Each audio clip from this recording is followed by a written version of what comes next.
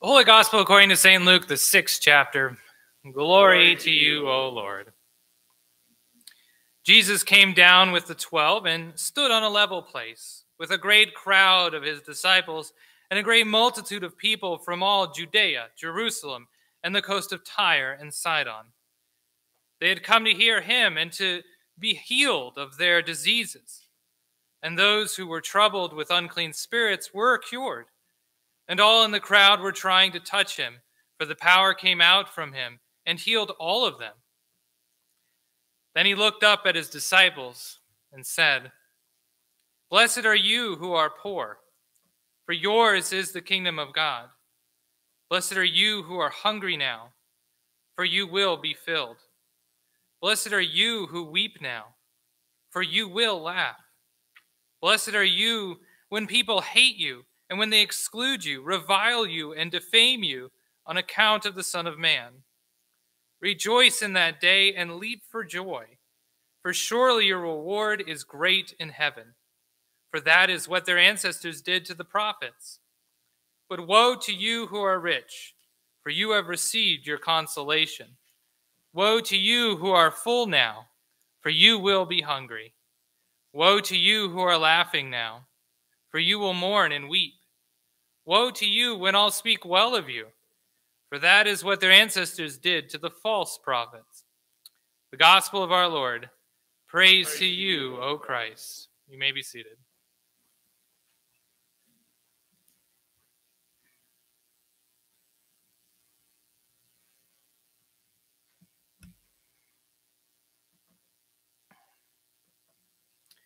Let us pray. Lord, help us fight against our culture's need to see that just wealthy people are blessed, and rather help us see that all people are blessed. Amen. How many of you have heard of the pastor Nadia Bolz-Weber? Oh, yeah. She is quite the controversial figure in the Lutheran Church, if you don't know who she is. She has definitely pushed the boundaries of what pastors' public behavior should be. I would look her up. I won't explain some of the things she's done, but is definitely different than what we're used to. She has forced us Lutherans, to examine who it is that we want to be moving forward. I find myself agreeing and disagreeing with her on a variety of topics. So even in my own heart, she's very controversial. But she came out with her own set of Beatitudes, a more modern set, that I felt were a great way to experience what Jesus was trying to do in this gospel story. See, Jesus, when he proclaimed these blessings to the people, he would have made them a little uncomfortable. Blessing the poor would have been radical. And saying woe to those who have a lot Well, that just wouldn't have made sense to them. Didn't God bless that person? That's why they have a lot of stuff, right?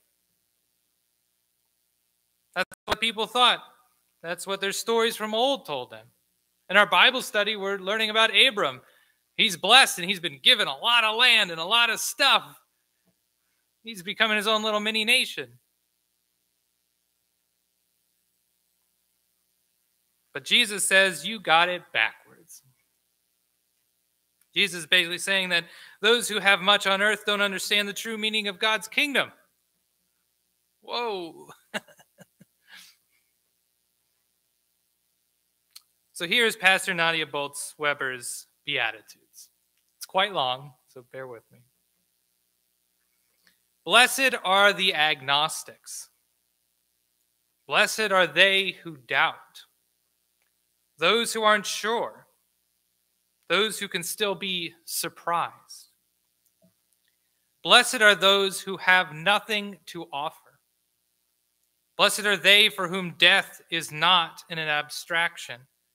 Blessed are they who have buried their loved ones, from whom tears could fill oceans.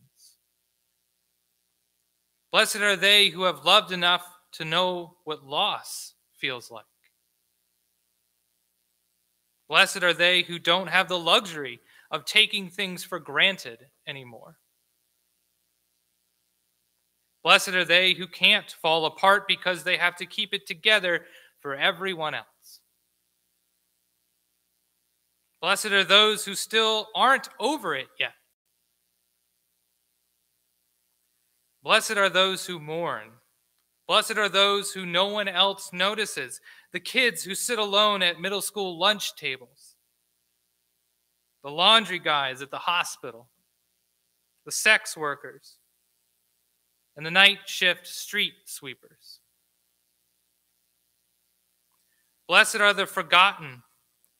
Blessed are the closeted. Blessed are the unemployed, the unimpressive, the underrepresented. Blessed are the wrongly accused, the ones who never catch a break, the ones for whom life is hard. For Jesus chose to surround himself with people like them. Blessed are those without documentation. Blessed are the ones without lobbyists. Blessed are those who make terrible business decisions for the sake of people. Blessed are the burned out social workers, the overworked teachers, and the pro bono case takers. Blessed are the kind-hearted NFL players and the fundraising trophy wives. And blessed are the kids who step between bullies and the weak. Blessed is everyone who has ever forgiven me when I didn't deserve it. Blessed are the merciful, for they totally get it. You are of heaven, and Jesus blesses you. Those were Pastor Nadia's Beatitudes.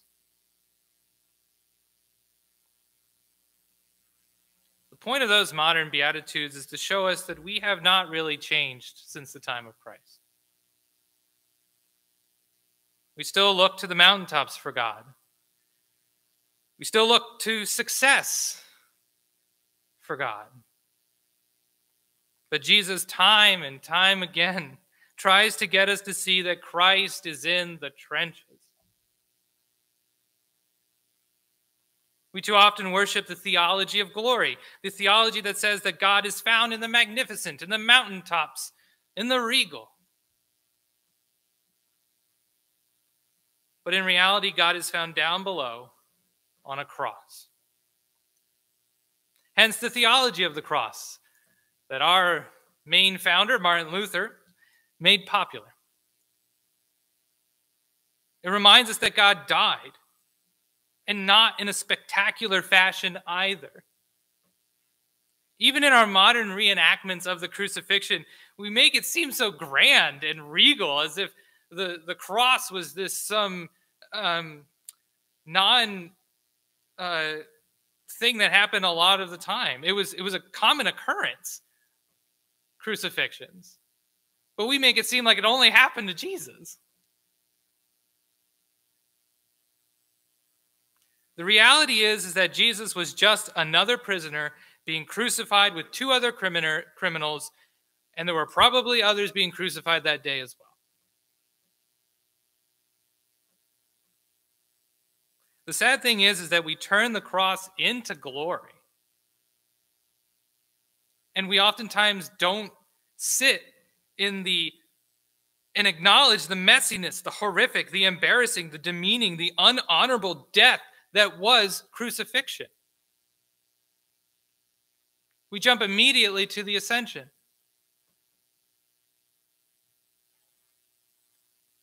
But we need to sit with the cross.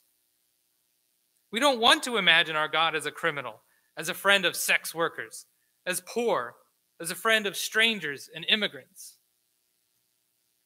We want God to feel superior so that when we align ourselves with God, we feel like we're lifted up.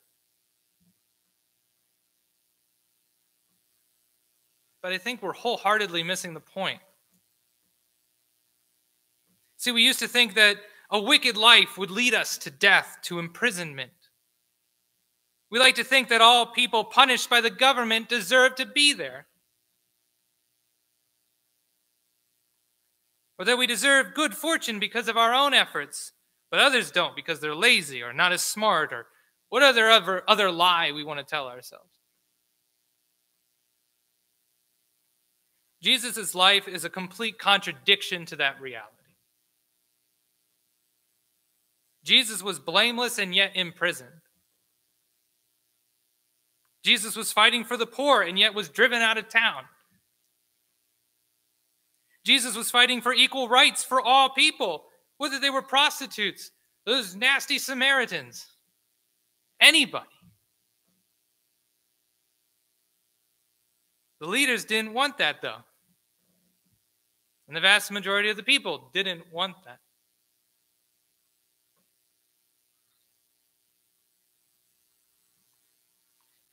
And this to me is because we don't like sermons that make us feel bad about ourselves. It's hard to listen to those sermons, as you're experiencing right now.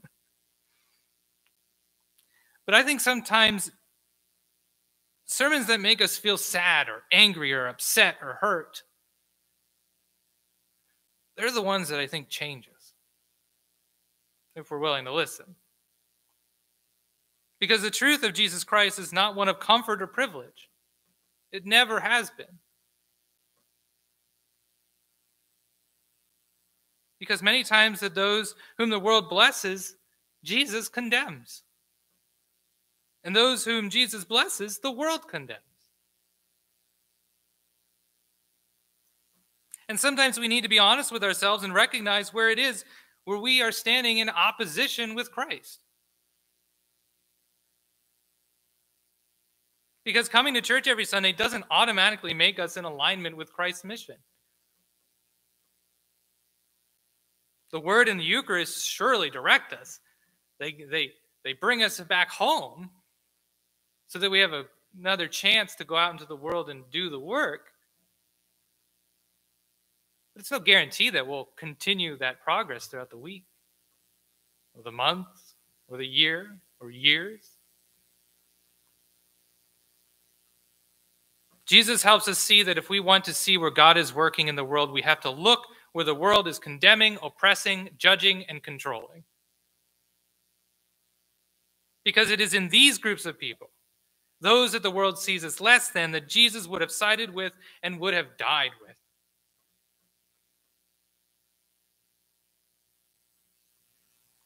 So I want to leave you with a spiritual challenge. I want you to think of a group of people that you hate the most. We all have them. Me too. We all have those prejudices within us. So I'd like you to take some time. Think about who you would not invite into your home. Got an idea? And I want you to first ask God to soften your heart. And then I want you to work towards seeing them as blessed. Person you hate, person you find disgusting, revolting, a group of people who you can't stand. I want you to see them as blessed.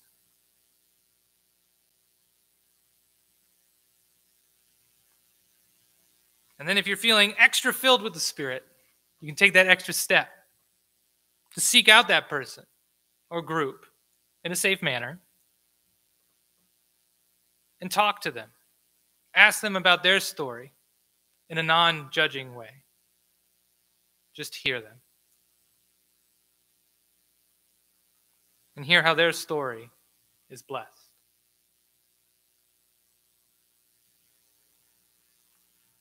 You don't have to invite them into your home.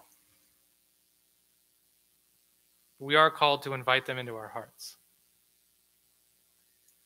Amen.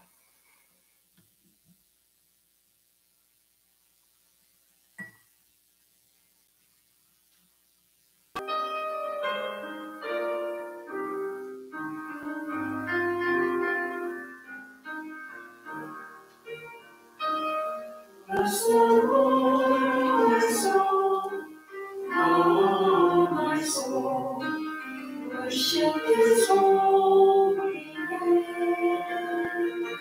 Sing like never before, O my soul, I worship Your holy name.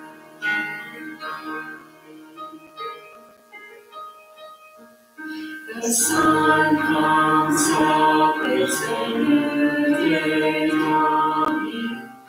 It's time to sing your song again.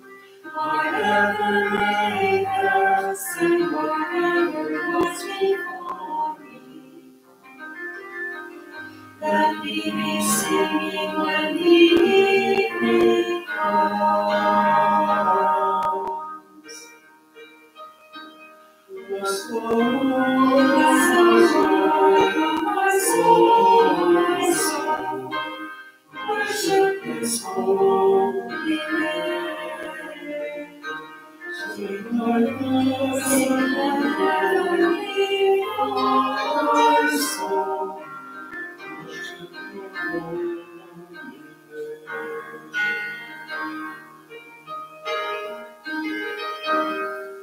You're rich in love and you're slow to anger. Your name is great and your heart is high.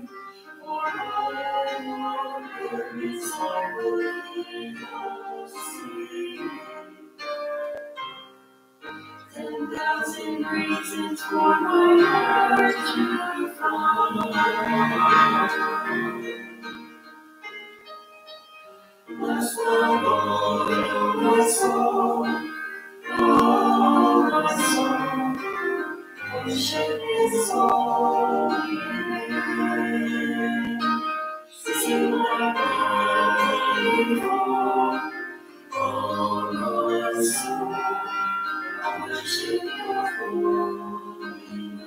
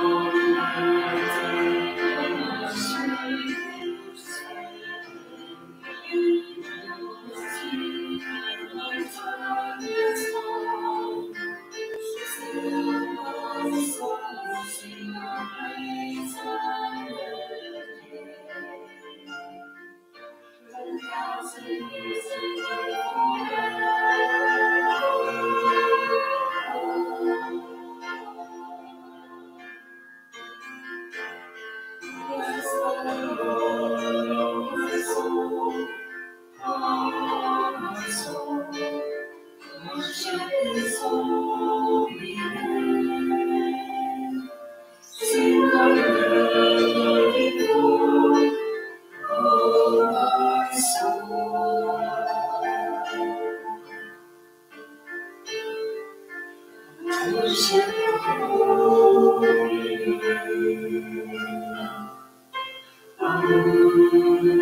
Alleluia.